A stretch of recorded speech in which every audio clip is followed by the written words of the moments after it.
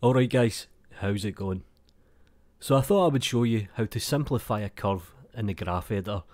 Very simple and basic thing to do, to be honest.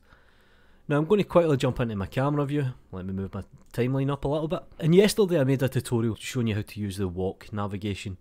So I'll just use the same method. I'll hit record, I'll hit play. I'll jump into my walk navigation. And you can see the keyframes being created here. Now that's quite a lot of keyframes, to be honest. So when I play it back, it's a little bit sharp, it's a little bit jaggy, it's maybe too fast in places.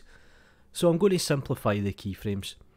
Now if you press Shift and F6, that'll bring up the graph editor, but generally I advise you create a new tab, you call it the graph editor, and you quickly do something like this.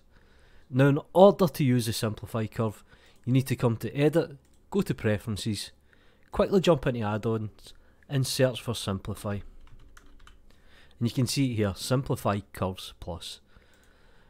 Now what you need to do is select all the keyframes, press F3 to bring up your search, and search for Simplify. And you'll see that it brings a dialog box on the left hand side. And we have a distance error. You can see that I have quite a lot of keyframes here. It's pretty janky and it's pretty damn heavy, to be honest. So what I'm going to do is I'm going to put the distance error up ever so slightly. And you can see it start to reduce the curve. And it just kind of simplifies the curve. Now if you're being 100% with your animation, this might not be the best method, but it does generally reduce the keyframes. So this time when I jump into layout and I play it back, I should in theory get the same motion, but it should be a little bit smoother with less keyframes. And that's pretty much how you simplify a curve in Blender. Do me a favour guys, like the video, subscribe to the channel, it costs you absolutely nothing, follow me on Twitter, you know what to do.